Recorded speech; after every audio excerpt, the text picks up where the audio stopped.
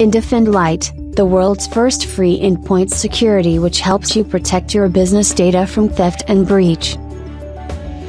With inDefend Lite you can authorize and control USB devices and CD or DVD drives, monitor files copied into USB storage devices, monitor and control network and internet connectivity of different applications, track email content and attachments, track web file uploads, centrally control and monitor numerous computers from a single dashboard, generate PDF reports and gain access to a lot of other features for business data security.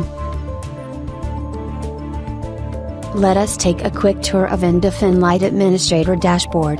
The View Summary section shows a list of widgets to provide overview of latest activities reports, namely Network Access Graph, Storage Device Usage Report, 360-degree graph, Unauthorized Activities Graph and so on.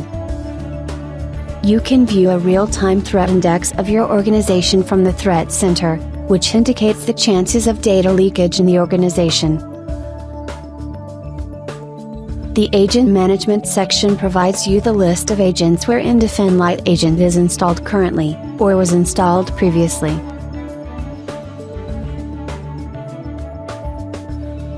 You can control the access of portable storage devices from the Device Policies section, by creating a device policy template and applying this template to the respective agents.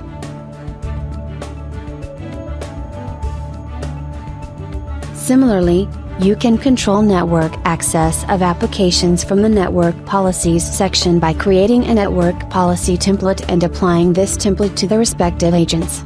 Using network policies, you can restrict website access attempts of users by using website blacklist for browsers, as well as restrict network access of applications on a granular level.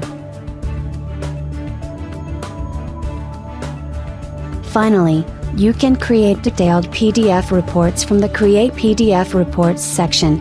You also have access to details of email attachments sent from any endpoint as well as files uploaded over web in the Comprehensive Reporting section.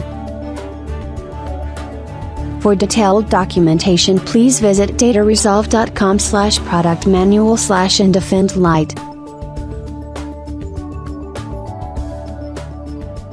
You can also visit our website, Facebook page, Twitter page, support forum, and user community, for more information.